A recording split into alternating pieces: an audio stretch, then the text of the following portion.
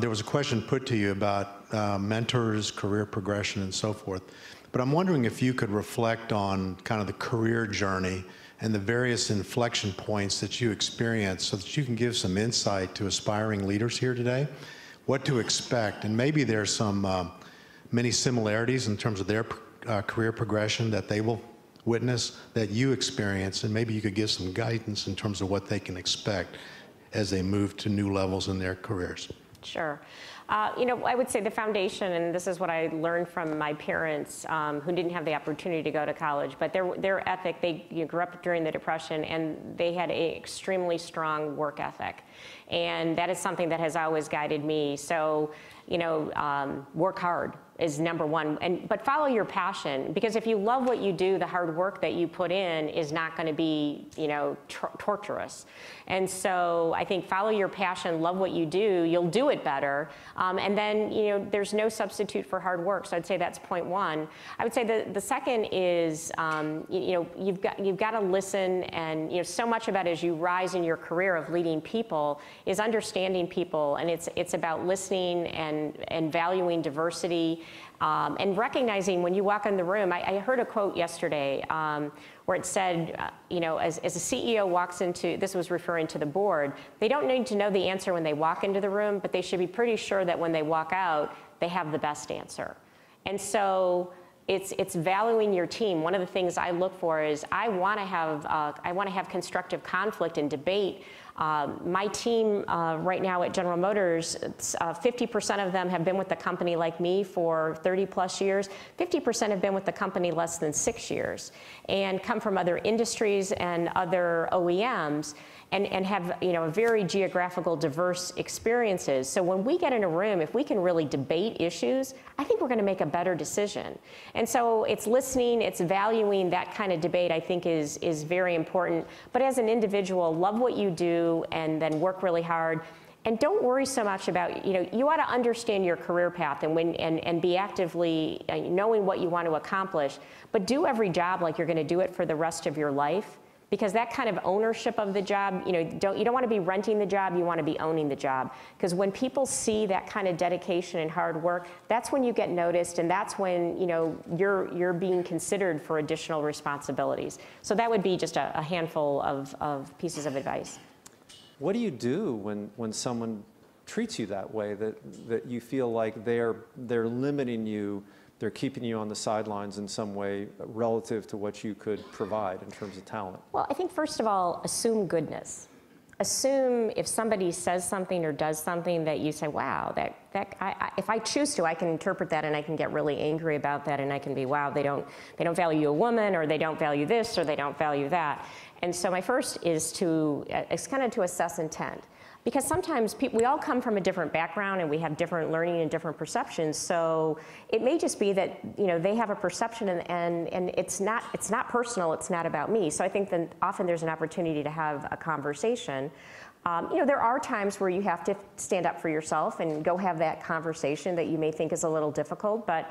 And so you have to do that. And I think having a great relationship with mentors or with your supervisor that you can say, hey, I understand this opportunity is available. Am I in consideration? If not, why not? And sometimes you may think you are, but you get an answer where, you really do need to do some other things. Sometimes it's like, hey, you know what? I didn't think you were interested. So I think you have to be your own advocate, but I think it starts with a lot of times there's something that you can perceive as negative, and it's a conversation, a way of really getting to understanding. Mm-hmm, mm-hmm. So after getting all this attention around being the first woman in this role, it was not that much longer that all of a sudden you're in the public eye in a very different way around the ignition switch issues. And next thing you know, you're testifying in front of Congress and so on and so forth. But overall, you came into that like almost immediately at the beginning of your tenure as CEO, and you were given enormous credit for having handled that crisis in a very, very positive way. Can you help us understand what you were thinking? Because crisis is just a way of life. They will happen. Mm-hmm. So how did you unpack that crisis in a way that ultimately you were given all the kind of congratulations on having done such a nice job? Well, I think first it started, we had a great team. And so there was a handful of us that said, okay, we've got to, and the one thing about a crisis is, the day one, you don't know everything that's going to happen. So you know, it comes to you in bits and pieces as the story unfolds and as you learn. And most people think, okay, it happened and you know everything, and then what are you going to do? But you don't. So we had a small group of people, and we met every day. But we were focused the year prior, a subset of us in the company had worked on what should the values of the company be. And we had values and they were fine, you know, teamwork, innovation, continuous improvement, but they were something that you could say about any company. And so, and actually Mark Royce, who is here, who's a graduate of Fuqua, we were working on what is really going to differentiate General Motors. And so it was around customer, it was around relationships, and it was around excellence. And so and it's easy to say those things, and it's easy to work on those when things are going well. But we really used that as an opportunity to live those values when it was hard, when when we were facing pretty severe challenges. But putting the customer in the center, saying we were sorry, being transparent, and committing that we were going to do everything in our power to make sure it never happened again, that's what guided us through the entire crisis, and as we learned and we adjusted. And you know, I'm really proud of the entire team, and I also think it was so important for our workforce, because your employees are wondering what's going on, what's going to happen. And it was very important that we communicated regularly to our employees to let them know what was going on, and they rallied behind us. And I really think it cemented our values into the company because they saw we were serious and we were going to live them even when it was hard. Hi, thanks for coming. My name is Abdullah. You touched up a bit upon this, but it's often said that through difficult times we learn the most. And so you're at the company at a very difficult time that didn't just have business pressures, but a lot of colleagues going under personal pressures too because of the situation in the company. I'm wondering, once you looked at the community and when you looked at the company internally too, what was your main takeaway about a situation like that? You mentioned that crises maybe are hard to predict, but is there something that can be done, and what can you learn from it? Well, clearly, I think there's so much that you can do to make sure the company is best prepared from a crisis perspective. One is having everybody understand the mission.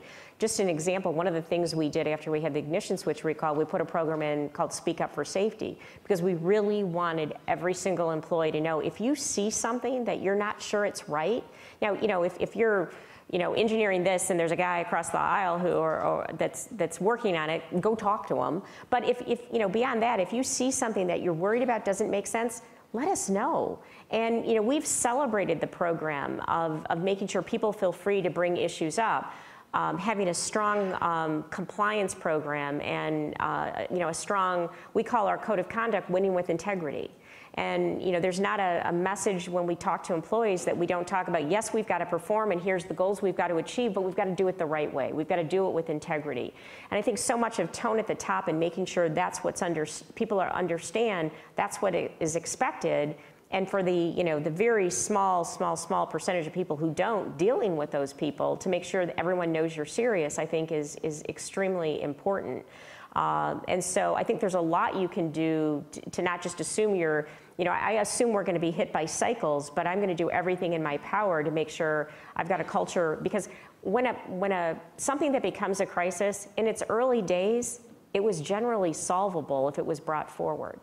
And so if we can get everyone saying, here's the way we behave, here's our responsibility to the community, to the company, to our shareholders, and to ourselves, and live those values, the issues that could grow into crises we can solve as a matter of business. This new world. And Mary, how do you as a leader, because you've had to grapple with this, how do you deal with all those middle managers out there who for 20 years have been doing things one way, and all of a sudden you're saying, hey, there's a whole bunch of new stuff happening and we've got to do things very differently than you have in the past. And by the way, you have to do it very fast. Well, I think it's not one thing. You have to do several things. First of all, you have to make sure, to your point, they know where you're going. They know what you're trying to do, and you need to harness their energy because middle management is actually really, the people who are getting the work done. They're the ones designing the cars, building the cars for us, getting them out there. So if they understand the mission, I have found General Motors can go exceptionally fast. So it's communicating, but it's not just say, hey, do this. It's the why, making sure they understand the why it's worth the hard work to get there. I think it's also continuing to take structure out. I mean, if you have less layers, it's easier. The game of telephone becomes simpler. Yeah. Exactly. I mean, people for so long over the last few years wanted to talk about General Motors and the frozen middle, and I finally declared it's melted. I mean, the people are moving quickly. We've taken out layers. We've become more efficient.